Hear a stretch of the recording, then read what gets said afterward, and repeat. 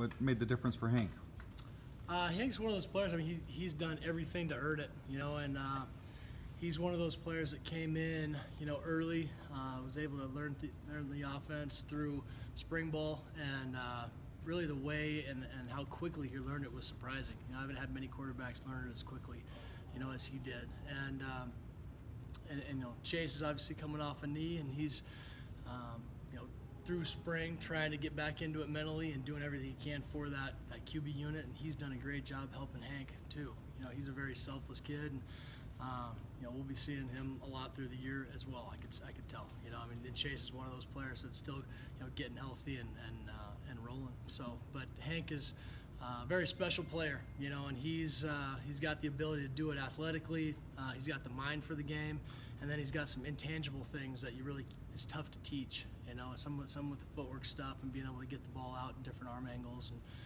But he's been pretty fun to watch. You obviously knew you were going to be in the situation with Brett going out. How much of a conversation was that with him during recruiting, that there's going to be an opportunity your first year on campus? Yeah, I think that was a big reason why Hank ended up choosing Boise State, because he saw that opportunity, with Brett leaving, and knew there was going to be competition. And obviously he was very confident in what he can do, on the field. And again, I take my hat off to him. It's not an easy offense to learn.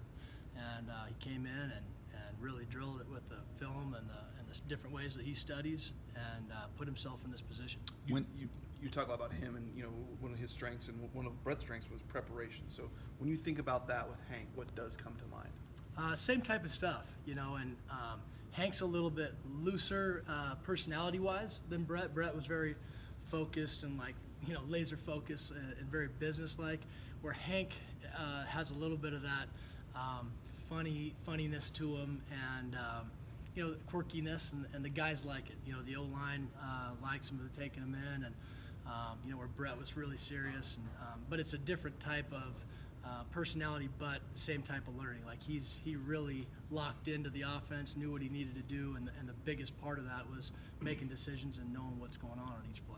When did you start get the idea that Hank was going to be right there at the end of this race? When did he kind of start to kind of click for him? I knew he was going to have a shot right off the bat in spring. The first few practices were pretty good.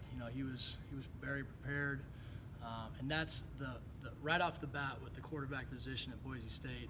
The operation of everything can be overwhelming, and when you finally get out there to practice for the first day or two, just everything that's going on, it can be overwhelming. And Hank handled that really well. And I think part of it goes to his demeanor and just kind of the looseness of it, and it's never too overwhelming, I guess, for him, and so he prepared well, and that leads to confidence, but it was early on when you could tell Hank had some tools and the ability to be accurate, and enough arm strength, and the physicality of being able to go from high school into college and play.